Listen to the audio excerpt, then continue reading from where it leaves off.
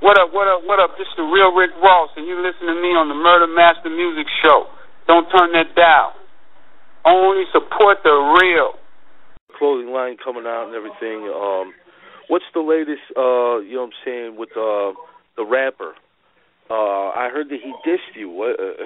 Why do you think he's firing at you now when he was silent for years? Well, he's seeing that I've been overshadowing him in so many areas that he had to go on the offensive. He called me an informant on his record. Yeah. So he said, I think they said, I heard a couple of his records on the radio, but I would never listen to his album. Yeah, I never listened to Dick tossing gay back music ever. Me either. None of his artists and none of them motherfuckers. Yeah, because it's crazy, you know, to have somebody lying and then you're gonna listen to it as if it's true. But anyway, you know, and some people believe what he said. You know, that I sent 40 people to prison. I testified on 40 people and sent them to prison for life. And I'm like, how could that be possible with technology today? You know, and not one person has went on the internet and said, "Hey, I'm the guy that Rick told on. Here's my paperwork." Yeah. So you know, I don't pay no attention to nothing he says or do. You know, I want to see. You know, he has a serious case going on in Georgia. You know, where he kidnapped the gardener. So he has his own issues that he should be really dealing with.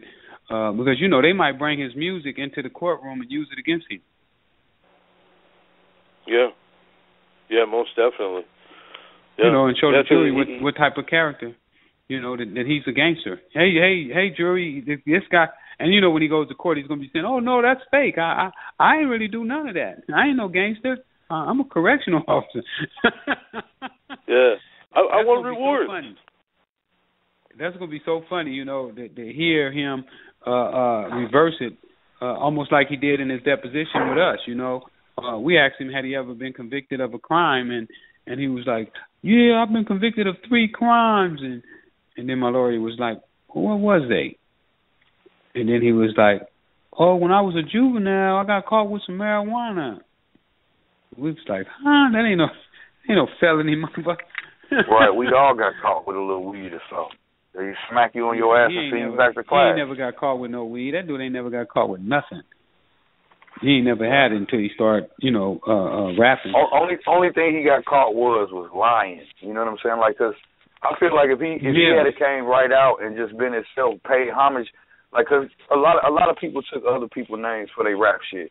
He's supposed to pay homage to you, especially when you came home. But see, motherfuckers wasn't thinking you was coming home. Is what it was. That was the whole wrench in the program was you coming home.